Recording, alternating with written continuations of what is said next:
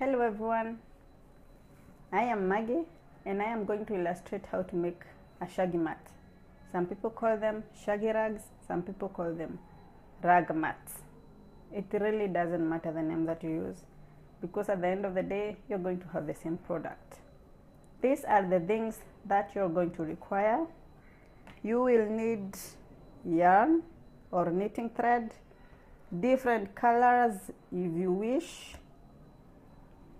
And one point to note is that yarns come in different thicknesses.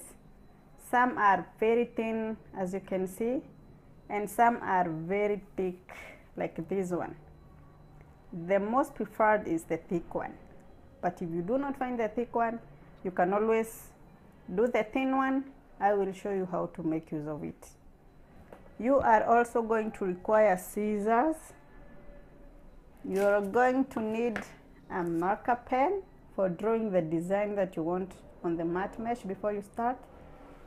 You are going to require a crochet. This is a normal crochet for knitting. I will show you how to make use of it. Or you can get the one that has a latch. See this bit here? It closes in when you're pulling the thread, like that. You can have either of these. I'll show you how to use them. You are also going to require a tape measure, because you need to know the length and the width of your shaggy rug. And last but not least, you are going to need your mesh mat. Some people call them plastic mesh.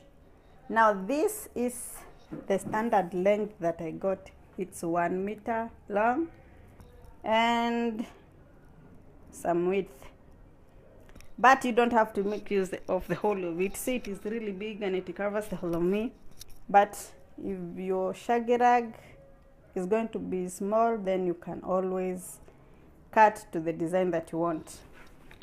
At the end of this project, we want to come up with something like that. See that shaggy rug on the floor? That is what we want to make. Now let's start. First of all, cut the length that you want. I have already done mine and already started designing.